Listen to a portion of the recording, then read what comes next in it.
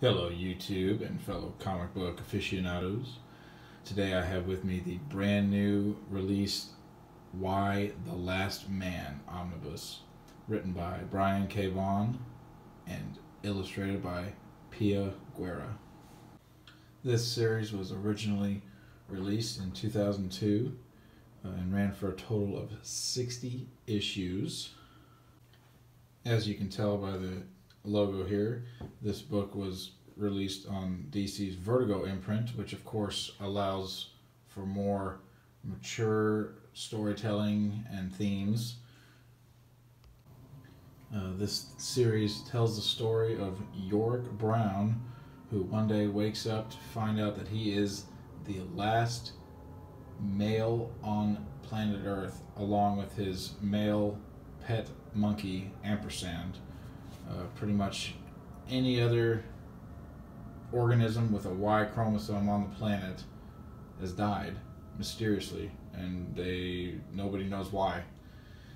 And so all of a sudden this absolute nobody is pretty much thrust into the position of being the most wanted and sought after and important person on the planet, and he is not ready for it whatsoever. This book follows Yorick and Ampersand in their quest to find out exactly what happened to one half of the world's population. So as you can see, we have the front cover of the dust jacket here. Image of Yorick and Ampersand. Spine. And the back. Price tag of $150. Of course, you buy it on Amazon or in-stock trades, it will be cheaper.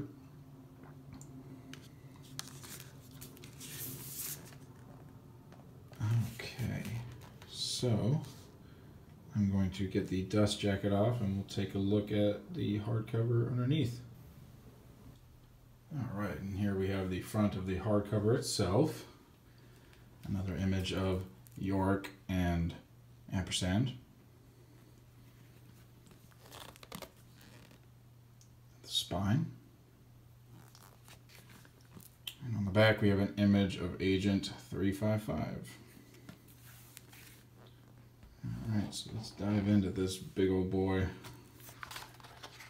Another massive book from DC. I got the title page, credits here, table of contents, contents continued, 1,439 pages. Another absolutely massive book from DC Vertigo. Let me dive right in. So as I said before, this story follows Yorick Brown and his pet monkey, Ampersand. If you don't know what Ampersand is, I believe it's the and sign. I could be wrong, but I believe that's what it is. Follows them as they try to navigate basically a semi-post-apocalyptic world where every organism with a Y chromosome just dropped dead one day, except for Yorick and his pet monkey. For some reason, we don't know why, or at least that's what they're trying to figure out, is why they were the only two who survived. You can see the artwork here by P.M. Guerra. I was never really big on this artwork. I mean, it fits the story nicely, but it just is, it's very average, like just an average comic. Average comic art for me. Doesn't really stand out. What is the driving force of this story is definitely the actual story itself. Of course, written by the amazing and one and only Brian K. Vaughan. That man sure knows how to write.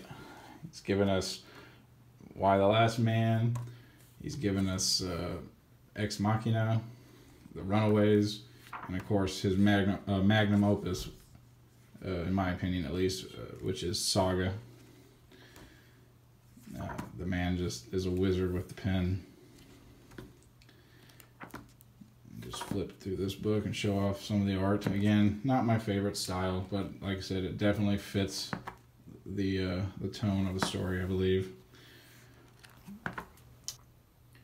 All right, showing off the binding since I'm about in the middle of the book. As you can see, it is sewn, but again, it is 1,440 pages, so you will have some gutter loss, but we do get a bit of an eye hole here, which is nice. But again, the book is just so thick that you will have some gutter loss on some page. I don't think there's too many 2-page spreads in this series, which is nice. But you know, that just absolutely amazes me. A book this big, they can get a binding that looks like this, but on smaller books like the Batman by Capullo and even the Lucifer Omnibus, which are both smaller than this book, the binding is so much tighter. I mean, look, see the lift that has? That's what you want to see. And, you know, for a book this big, that's really impressive. So, it's DC showing their inconsistency, I guess. But, yep, decent binding. This book was actually my first foray into non-superhero comics. I read it, God, I want to say over 10, 12 years ago for the first time, and I couldn't put it down. I bought all the trade paperbacks for this whole entire series, and I flew through them. So for all 60 issues, I just couldn't put it down. It was so good. This story has been previously collected in, like I said, trade paperbacks. I think there's about 5 different collections of those. 5 different deluxe hardcovers of the same. It's the same content of the trade paperbacks.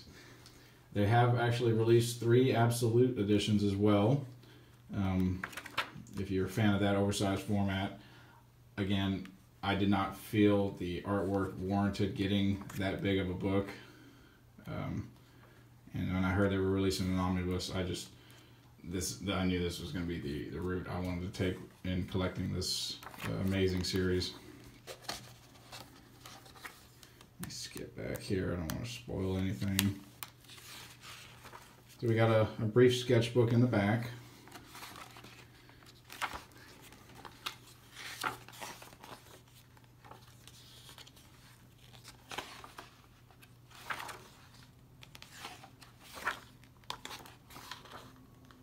And then biographies. So that is it on the Why the Last Man Omnibus. I do believe that the absolute editions contain a lot more bonus content between the 3 of them than this omnibus has, so if that's a big selling point for you, then definitely go the absolute route. But you'll be spending $75 a pop on those, whereas this is about $85 right now on in-stock trades, I believe. But yeah, absolutely brilliant series, one of my all-time favorite non-superhero series. Absolutely love this to death.